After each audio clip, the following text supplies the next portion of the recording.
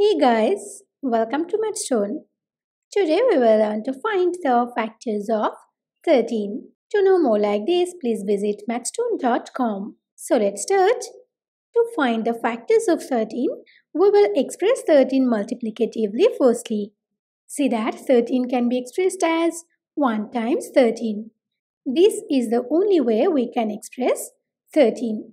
So the factors of 13 are 1 and 13, and the total number of factors of 13 is 2.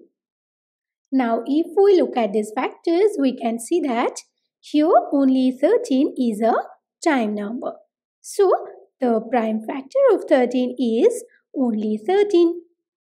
Thank you for watching. Please like and share this video and comment on it.